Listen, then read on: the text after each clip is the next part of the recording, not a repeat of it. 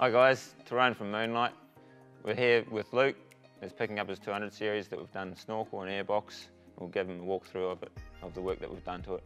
5-inch snorkel here, as you requested. Nice short entry, goes 5-inch all the way through to the airbox.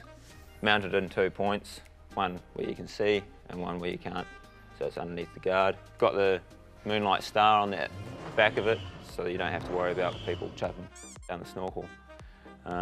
So you get nice even airflow all the way through. It's purge welded and got the nice smooth finish on it as well, in the satin black that you requested. Moving underneath the bonnet,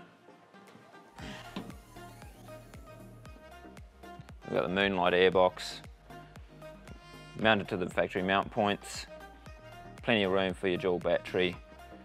Now, this is all part of the Moonlight kit that we actually do. So you got all the piping going from the airbox through to the actual factory intake. Yeah, I know there are some companies that only just provide the box, but we provide the whole kit. All right, so really happy with the finish. The aesthetically pleasing look on the 200, especially being a Sahara, is absolutely perfect. One of my huge concerns was noise level and dust. And the dust, obviously, you've taken care of with the filter, and the box being so small and leaving me with heaps of room.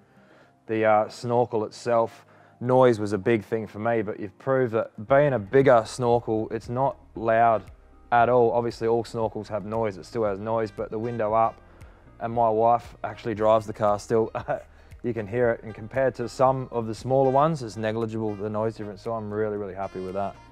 It fits the car, it fits a 200, it just makes it look a lot nicer having a 5-inch rather than a 4.